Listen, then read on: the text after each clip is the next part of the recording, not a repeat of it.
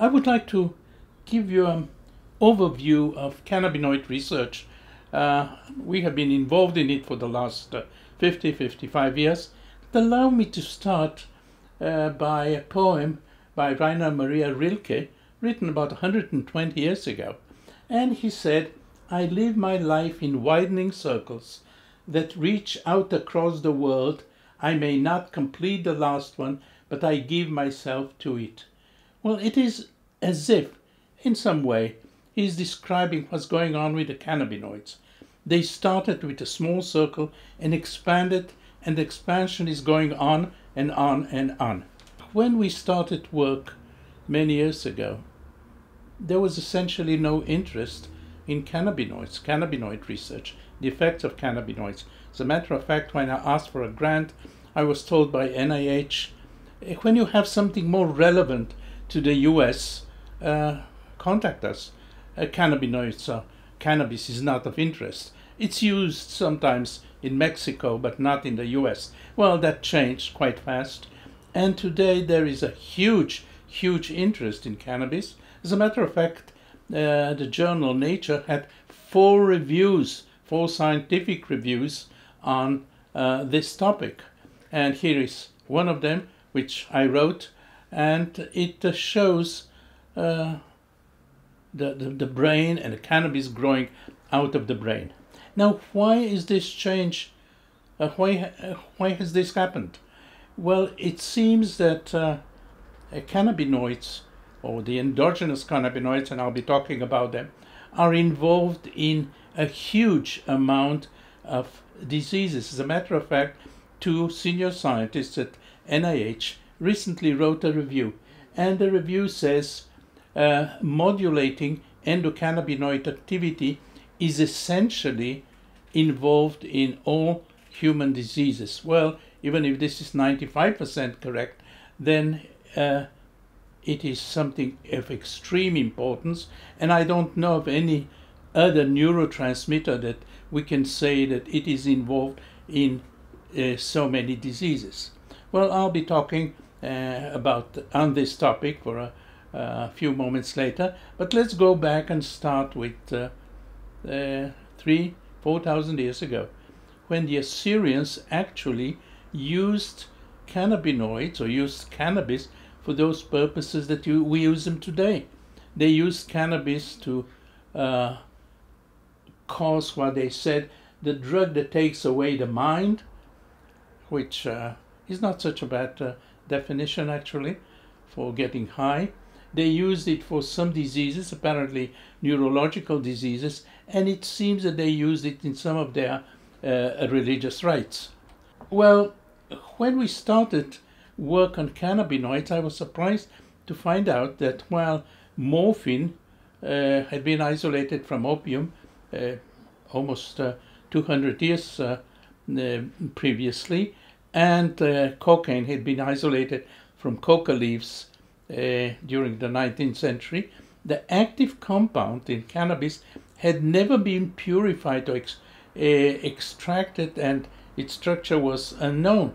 So we went ahead and started isolating the compounds present in cannabis, and we found about a dozen compounds, and only one of these compounds, tetrahydrocannabinol, which we isolated in pure form, I believe for the first time, turned out to be psychoactive.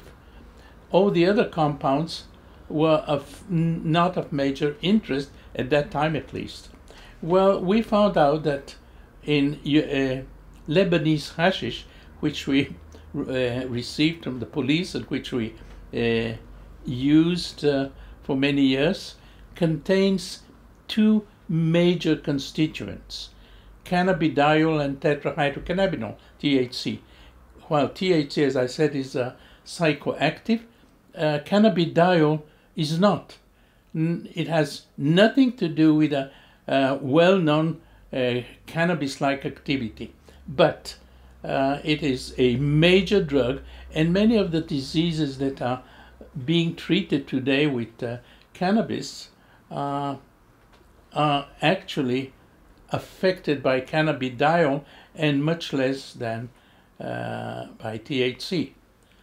So we went ahead looking for the activities of these compounds, and one of the first activities we looked at was epilepsy.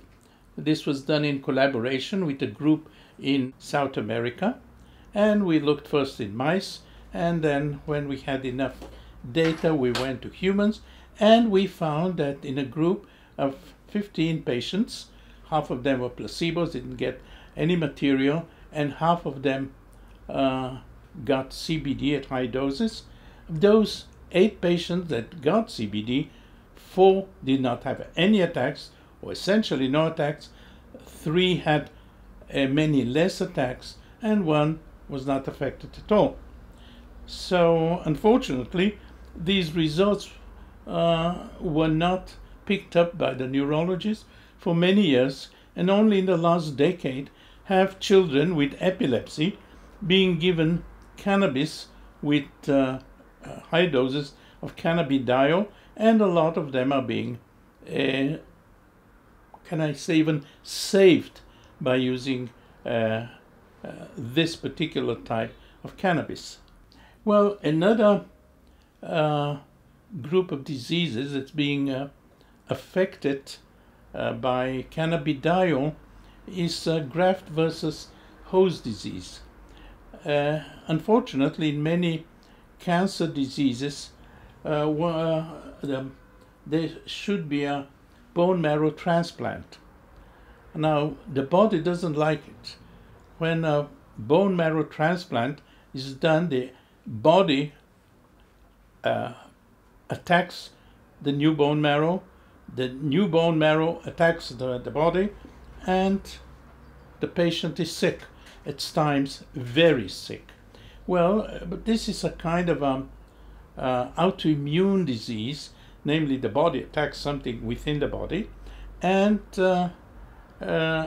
so a group at one of the hospitals here thought, on the basis of other effects which had been seen, autoimmune effects of the same type, they decided to try cannabidiol, and they gave cannabidiol to a large number of patients with that were being that had bone marrow transplantation, and indeed, in many cases, they show that these patients do not develop the graft versus host disease.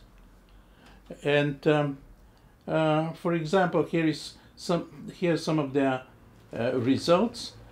2 and 4 grade is a low grade disease, and while about 50% of patients that do not get cannabidiol have graft versus host disease in a little bit of a mild form, only a small number, only 12% of those that got cannabidiol were affected. Those that had a very serious graft versus host disease, which are about 10%, only 5% got the disease. So here we have something of a clinical value of, and at the moment this research is going on, and it is going on very successfully, and I sincerely believe that within a few years cannabidiol will become the central drug, the major drug in graft versus host disease. Now, diabetes type 1, again, is an autoimmune disease, namely the body attacks, for reasons that we do not know, attacks the cells that produce insulin.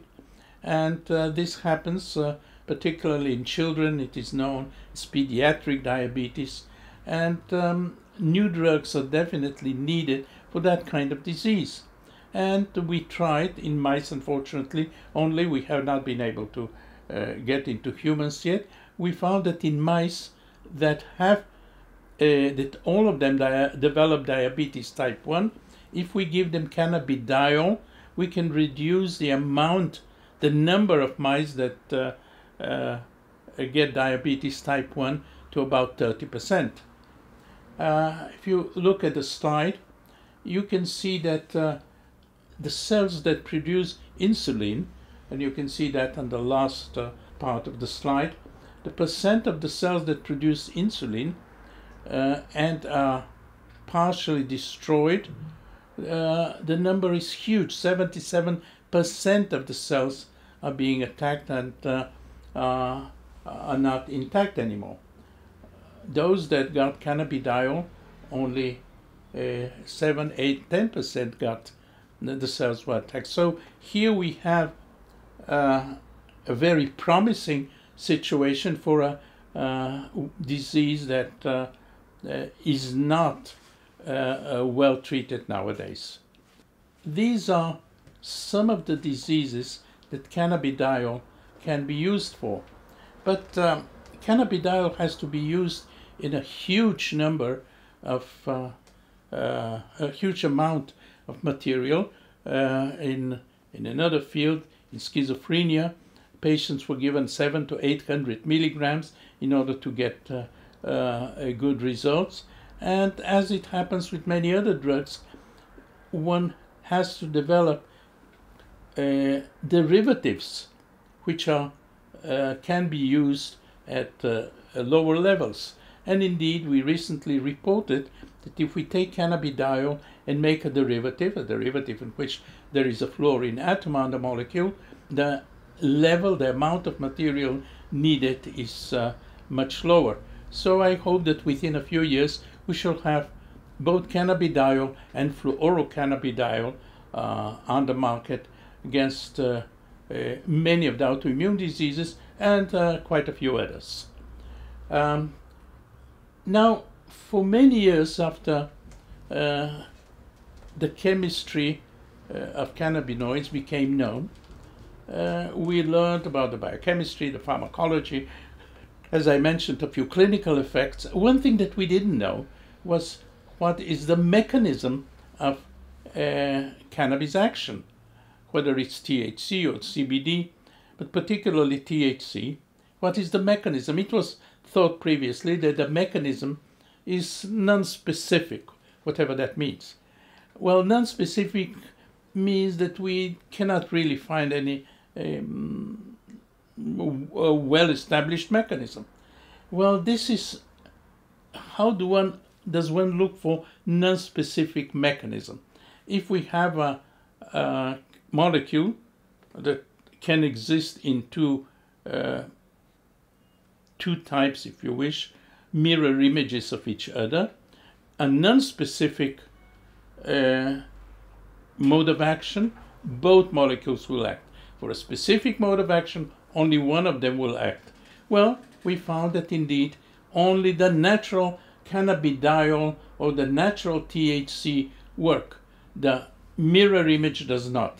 So we established that there will be some specific mechanism, and indeed within a few years Alan Howlett in the US found a receptor. The receptor was found in the brain, and it is widely spread in the brain, probably one of the receptors that found in the highest amounts in the brain. But receptors don't exist because there is a plant out there. Receptors exist because animals, we produce compounds that affect these receptors. So we went ahead looking for the compounds in our body, endogenous compounds, which will affect these receptors. And after work for quite a few years with colleagues that came from the state and a colleague that came from the Czech state, we found a compound which we called anandamide, and we found also another compound which we called a 2-AG. These compounds are found throughout the body, and particularly in the brain, and particularly in those areas of the brain which you can see on the slide where the receptor is found. And these two compounds have a completely different structure than the natural plant product, but they have the same activity more or less, and they also, like the plant product, do not dissolve in water, they dissolve only in lipids, and they act in the same way with one difference.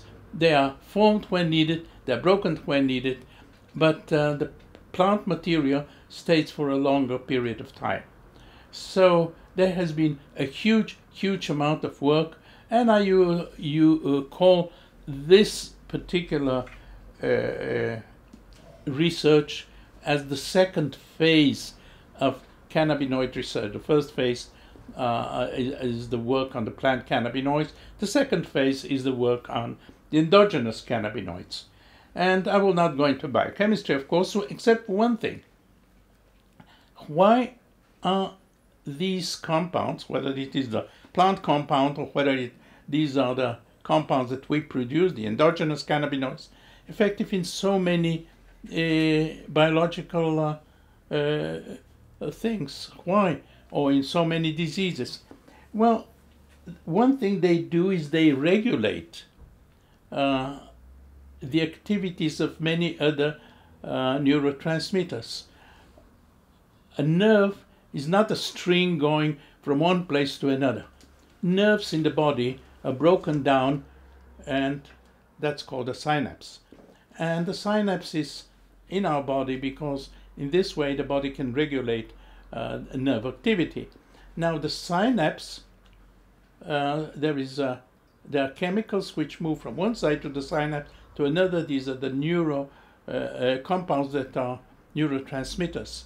Well, the endogenous cannabinoids regulate the release of these compounds. They sit on the part of the synapse, the postsynapse called. When needed, they move to the presynapse, and there they activate a receptor and affect the production or the release of these neurotransmitters. The bottom line is the endogenous cannabinoids regulate to a large extent what's going on in the brain, what's going on with neurotransmitters. So to make a long story short, the endogenous cannabinoid system today is known to have two receptors. The CB1 receptor is the one when stimulated causes the activity, the cannabinoid activity. The second one is a protective, is of a protective nature, and it has nothing to do with the psychoactivity of cannabis. Then, of course, there are the two endogenous compounds, anandamide and 2-AG. I talked about them. There are, of course, the enzymes, those enzymes that form the endogenous compounds and those enzymes that break them down. And by playing with these enzymes, we can actually enhance the activity, enhance the amount of the endogenous compounds, or we can even leave them for a much longer time in the body by blocking the enzymes that break them down. And of course there is the THC and cannabidiol. So there is a huge amount of work going on, and these compounds are known now to affect, as I said previously, a long list of things that are going on in our body. And if you can look at the list that I have on this slide, it starts with anxiety and blood pressure and the digestive system, etc., etc., etc., and it goes down to stress. And if I have a full list, I'll probably need another 2 or 3 slides. Now, let me tell you some of the activity of the endogenous compounds. One of the activities of the endogenous compounds is a protective activity in the brain.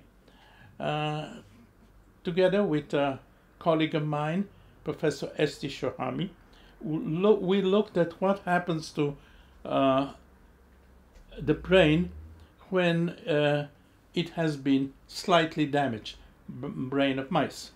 And we found that one of the endogenous compounds, the 2-AG, and it is in the red on the slide you have, the 2-AG goes up about 10 times after even a slight damage to the brain. Now, is that because the brain has been damaged and it doesn't do what it should do, or is that some kind of a protective mechanism? So we synthesized 2-AG and gave it to mice that had undergone closed head injury. And we found that indeed those mice that received cannabidiol had much less damage in the brain. The damage can be seen in the white part in the slide in the brain. The damage goes about 50% less. So here we have a typical effect of the endogenous cannabinoids, neuroprotection. And we and many other groups looked at a huge number of effects, but some of them, the effects were not as strong as we expected. For example, on brain injury, there is vasoconstriction of the blood vessels. And endogenous cannabinoids do affect vasoconstriction, and vasoconstriction is part of the damage, but the body seems to have something that affects much more that the brain. So we started looking for, maybe we have additional compounds, additional endocannabinoids, and indeed we found that there are compounds that are closely related to the endocannabinoids, but do not act as endocannabinoids. They do not bind to the receptor. They do not have many other activities, but they definitely act on the vasoconstriction. And one compound of this type, as you can see on the slide, it is closely related to the other compound, but it doesn't bind to the receptor. It is formed from a fatty acid bound to an amino acid. Amino acid in this case is serine, and this particular compound, we see it, and it has been accepted as a endocannabinoid-like compound found in the body. And today we know that there is a huge number of compounds of that type, about 120 compounds of that type, and we know very little about the activities of these compounds. For example, in this case, we know as I spoke about ARA as arachidonylserine, it does not bind to the receptor, but its activity can be blocked by an antagonist to the receptor. Very strange, because how can a compound which does not bind to the receptor can be blocked by an antagonist? We don't know why this happens. But on the other hand, that's what it does. So there is something that we have to look at. In a completely different area, bone remodeling. We were surprised to see that osteoporosis can be affected by compounds of this type. This has a long history. It is known in the Middle East that there is less osteoporosis than in Northern Europe. And it is believed that this happens because people in the Middle East use more olive oil than others. So we looked at the presence of compounds of this type in olive oil, and we didn't find anything. But then we decided maybe one of the constituents of olive oil, in this case a compound called oleic acid, is metabolized in the body to a compound that's very active. And so we prepared a few more metabolites, new compounds, and yes, we found that a compound closely related to anandamide, and you can see in the slide the structure of anandamide and the structure of this metabolite of oleic acid, oleilserine, which does not bind to the receptor, does not cause the effects of anandamide, but is a very potent anti-osteoporotic compound. If we have mice and we cause osteoporosis in mice, and there are ways of doing it, and bones are affected, and you can see in the middle, the red is the affected bones.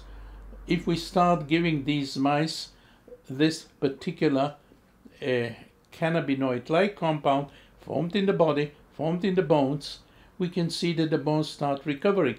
They start regrowing ahead. So here we have a huge number of biological, physiological effects that have to be looked at, because we know, as I mentioned previously, that there are almost 120 compounds of this type. And we have looked at these two, and there are many others that have to be evaluated. So let me try to summarize what I have been talking about. First, the endocannabinoids are involved in a huge number of biological effects, and we can expect to have to see many others as many groups are working in the field. We know that cannabidiol is an important compound, although it doesn't cause the well-known effects of cannabis. And there is the third group of compounds that people are just looking into now, and these are anandamide-like compounds, which are like anandamide, formed from a fatty acid bound to an amino acid or a derivative of amino acid, and these compounds seem to be effective in a huge number of physiological processes. And I sincerely hope that within the next 3 years we shall see drugs, particularly of this third type of endocannabinoid-like compounds, and of compounds that act specifically on the CB2 system, which has no marijuana-like effects. I would like to thank many of my collaborators. This is a list of some of my collaborators in Israel. Some of them are my students, some of them are colleagues in departments, and I want to say thanks to many other colleagues abroad. You can see on the slide some of my collaborators abroad, and you can see that they stretch from the UK in Aberdeen, my good friend Pertwee, through the Czech state and Greece and Richmond in the US, and even Siberia. I visited all these places except Siberia. It's too cold for me. Thank you.